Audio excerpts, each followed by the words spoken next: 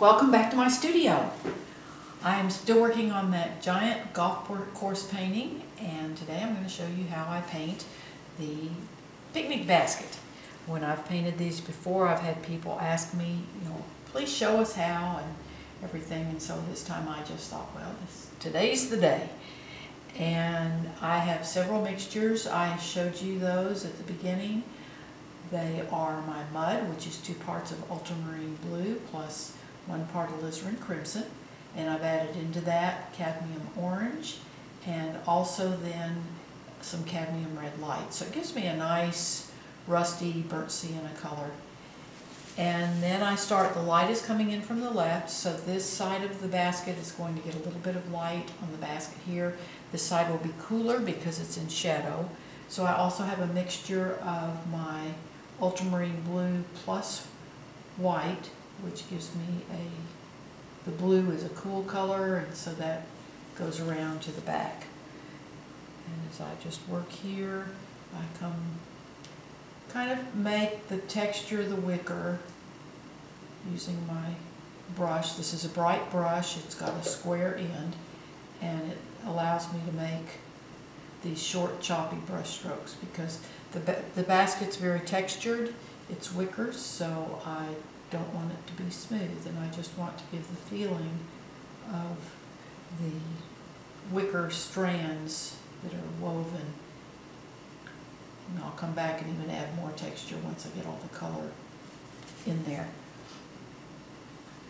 But this is just a process, and there's bands. Now what I'm using right now this is mud plus liquid, so it's again that 2 parts ultramarine blue plus 1 part alizarin crimson plus liquid original, and that's just, I'm marking the ribs of the basket where the weaving comes around. Again, that's just for my reference.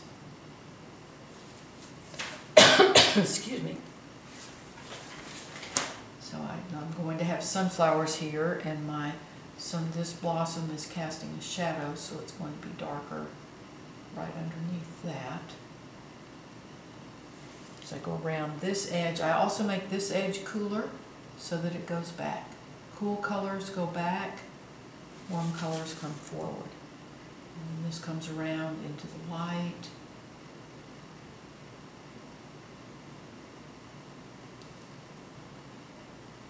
Then I have grapes are going to be here, so I don't want to paint over them. And the places where I ended up painting over my little bit of sketch there, I can come back with a clean brush, just clean it out in my thinner, wipe it, and then I can just erase that where I've sketched over, where I painted over my sketch. Use the corner of that brush to pull that paint off.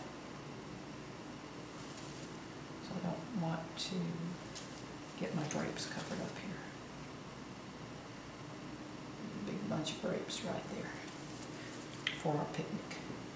And then I come back in and add my ribs of the basket and make this expand out just a little bit more.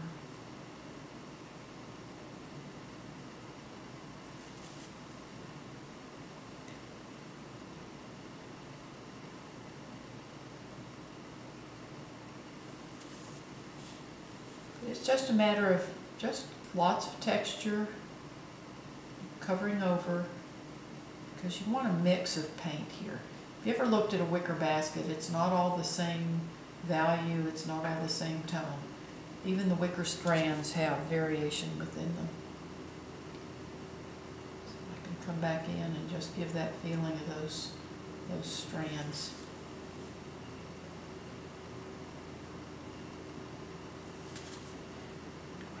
Paint this dark in here, because this is all in shadow from the sunflowers draping over the basket.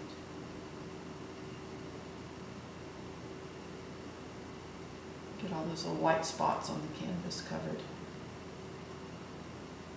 And then this is some cheese. Again, they're going to have a little picnic here, come up to the hill. We're going to have a little picnic and listen to Amazing Grace. the bagpiper at this resort, the Half Moon Bay Resort.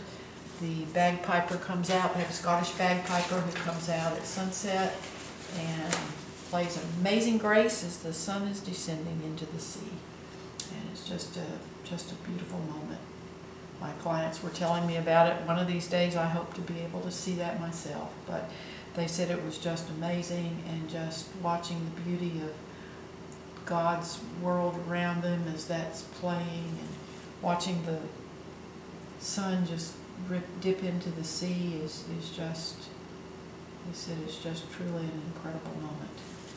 As you can see, I start using this, again, I can just use the side of my brush, this bright brush, to make the wicker in the basket. Now it gets a little bit darker as it goes around.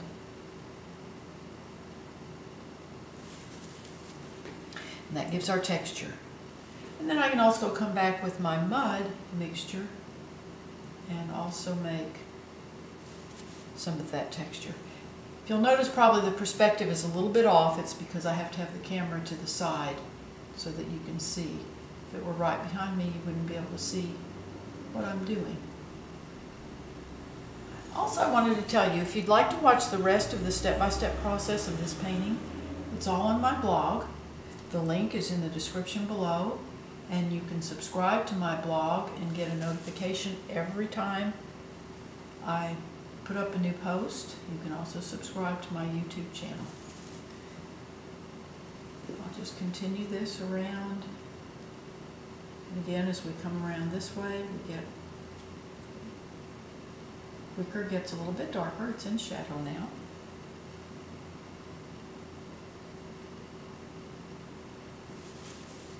To establish a few more little ribs.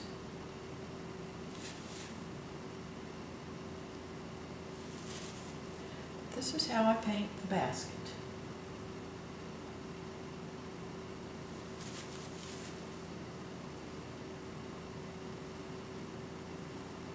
And I made it very warm because I have a lot of muted colors in the background. It's like the grasses behind here are more of a golden and more muted color. So I wanted this to be a little bit oranger, more rusty color, so that it comes forward. Again, warm colors come forward, the oranges and reds and bright colors, and the muted tones go back. Cooler muted tones go back. I'm going to add a little more cool back in here, again to give that wicker texture. And I can just use even the corner of my brush. I just love these square-ended brushes. They're called bright brushes, and I use them almost exclusively. I've tried filberts, I've tried flats, and this is just what I really prefer. And brushes are an individual thing. I mean, every artist they make different brushes because different artists. Now I'll quick put the handle in here. And the back of the handle we make cooler. And it'll come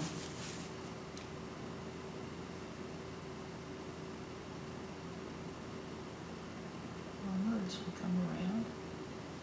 And this again is a bright brush. It's just a smaller one, but I can make just a nice smooth brush stroke with that. Oops. I'm going to spill my thinner. It's dark under there.